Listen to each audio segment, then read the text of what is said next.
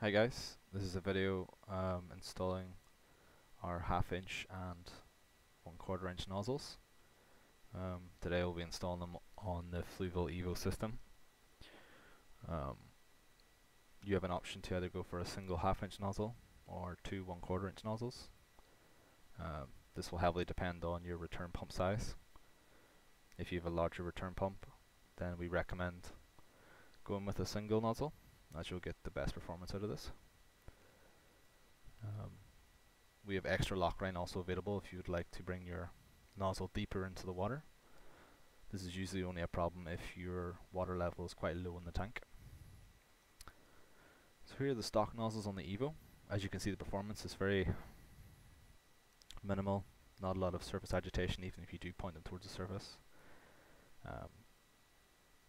This is with the stock pump, so it's very low. So replacing this, we're just popping off the Y connector. Comes right off. And here we're installing with the two extra lock line pieces and a single 1/2 inch nozzle. This will just pop right on. It will be a snap fit. And you can actually align the nozzle then parallel to the water surface.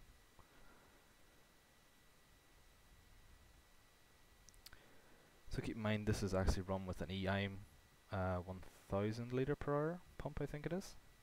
So as you can see, the surface agitation is quite dramatic, and you can see the different random flow patterns within the surface of the water, and also hitting the surface but also hitting the bottom of the tank, making sure flow gets around your system in the most effective way.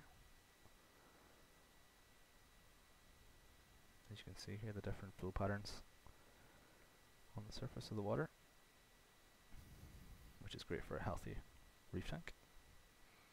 So next up, these are the smaller 1/4 inch nozzles.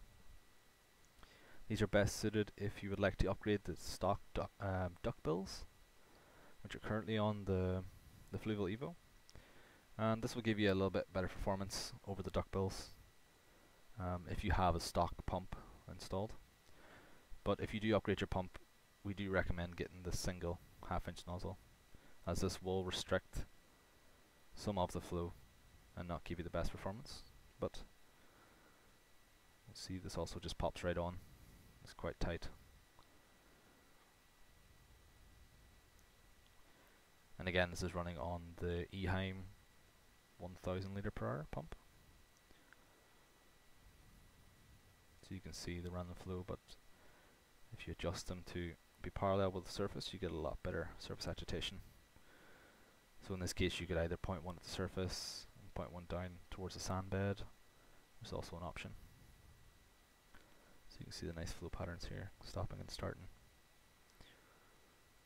which is what you want.